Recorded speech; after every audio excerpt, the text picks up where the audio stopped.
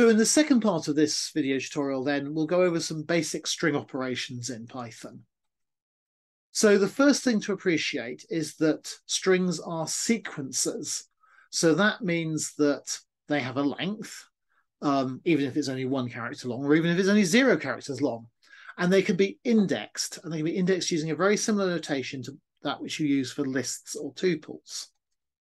So for example, if we define here, and we'll use this string quite a lot, this is the standard phrase that happens to include every letter of the alphabet at least once. Then we can ask how long is this string by using the len function, and then it tells us that it's 44 characters long.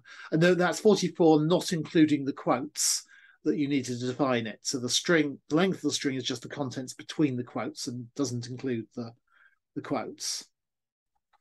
And then, as I said, you can index the string by just simply giving it the number you want of the letter you want out of the string. Remembering that in Python, we always index starting at 0. So this is 0, 1, 2, meaning it's the third letter of the string. And also you can use various slicing notations. So here we're using a slice to give us the first 10 characters. And again, that slicing format is exactly the same as you've seen before. You have up to 2 colons and up to 3 numbers. If you miss out the numbers, then it assumes you mean the start of the string and the end of the string and a stepping of 1. So colon 10 means starting from the start and going up to but not including character at index 10, which, because you started counting with character 0, means in fact you've got 10 characters there.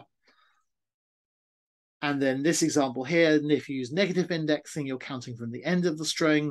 And so I'm asking it from the 5th character from the end onwards. I haven't given it a number, so it's going to assume I meant the end of the string. And so that gives me the last 5 characters in the string. And in this example, I've given it neither a start nor an end, so it assumes I meant from the start going to the end, but I've given it a step. I've told it to give me every 2nd character. And so that's exactly what it's gone and done. One thing to note is that strings are what is called immutable, meaning you can't change them by trying to by using the indexing notation and trying to set the value. So strings like that are not like lists, they're more like tuples, where similarly you can't change the tuple after you've created it.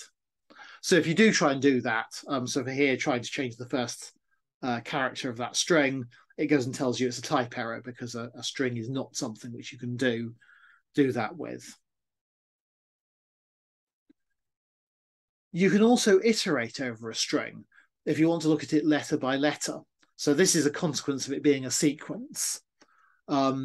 This, of course, can sometimes be a bit of a source of a bug. So you might have situations where you think you have a list of strings and you think you're trying to iterate over that list, looking at each of those strings in turn. But then you make a mistake and you end up iterating over an actual string, and you end up looking at it letter by letter by letter. And the reason this tends to be a bug is because, of course, Python will quite happily iterate over a single string as easily it would iterate over a list of strings, and it won't tell you that what you're doing is possibly not what you intended to go and do, because there are circumstances in which you really do want to iterate over a string. So that's just one little thing to watch out for sometimes. Anyway, so in this example, I've used the enumerate function. So enumerate is a very handy function for using in for loops, which will go and return a number plus the first thing in its argument. So in other words, it's taking the first thing you get from iterating over a simple string and returning 0 and that. So that's the letter T. And then it returns 1 and the second thing, which is the letter H, and then 2 and the third thing, which is the letter E, and then 4, 3 and the next and the 4th thing, which is a space character, and so on and so forth. So again, if you need to iterate over a string, you can do. It's not always the most common thing you want to go and do. The other thing you can do is you can use certain mathematical operators. Now, it might not seem obvious why or how you should use a mathematical operator with a string. I mean, it's not actually a number. So what does it mean to say plus or times with a string? Well, one of the things Python can do is it can go and define certain operations you might want to do with a string, and it's implemented those with those mathematical operators. So there are kind of sort of special cases of using those operators. So the first example is the plus operator. If you do one string plus another string, then this is interpreted as concatenation. So it glues those two strings together. So of course that only works if you have just a string and another string. You can't do string plus an integer or string plus a float, because that's not a sensible operation. But to do string plus string works just fine. And then the multiply operation is used to do repeat.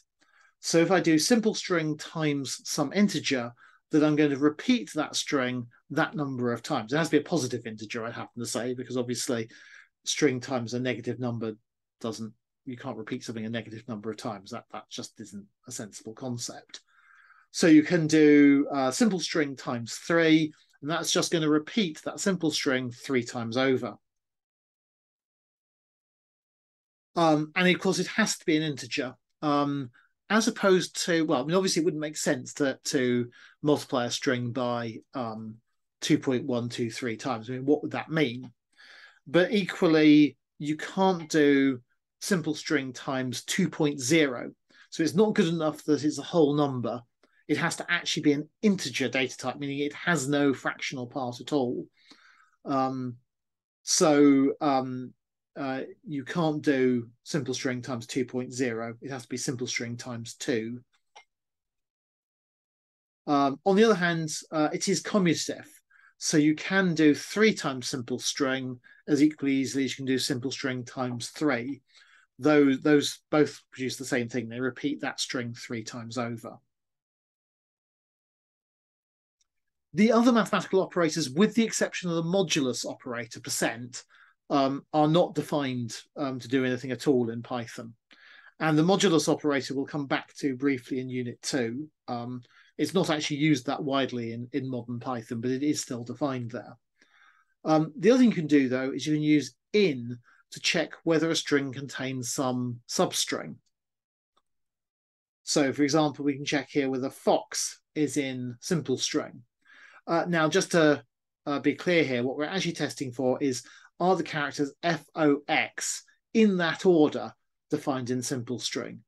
As we'll discuss later, that's not actually the same thing as testing whether the word fox is in simple string.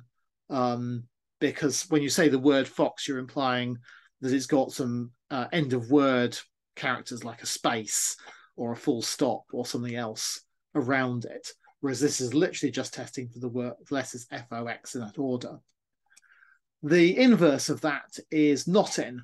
And so ZEBRA is not in our simple string.